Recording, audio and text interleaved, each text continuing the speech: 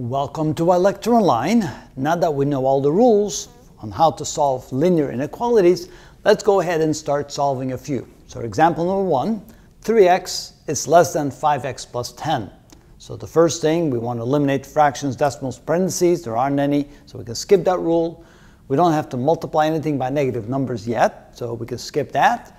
And now we want to isolate terms containing the x, which means the 5x needs to go to the other side.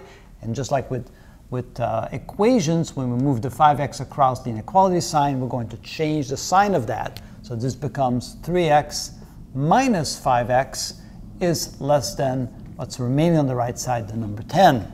Now we combine like terms.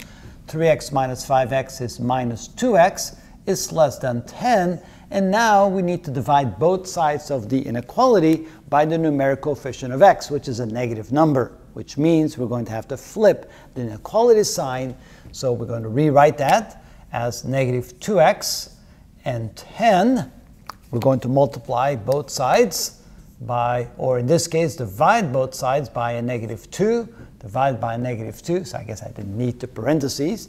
But now since I'm dividing by a negative number, I need to flip the inequality symbol from less than to greater than.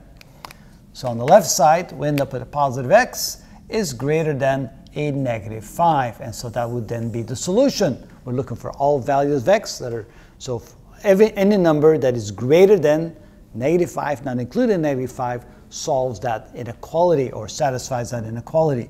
If we want to draw that on the number line, so we have minus 6, minus 5, minus 4, and so forth. We circle the negative 5. We leave it open because it doesn't include the end point, and then all points to the right of that. So this then would be the region or the number points. Like that.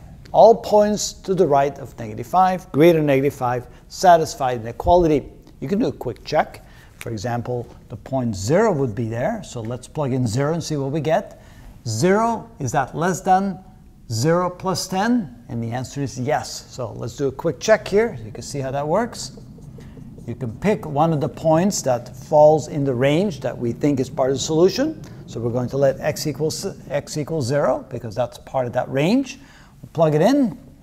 3 times 0, is that, question mark, less than 5 times 0 plus 10? Or is 0 less than 10? Question mark. The answer is yes. And so we picked a point in the range that is part of the solution, and therefore we know that it satisfies the inequality. And that's how it's done.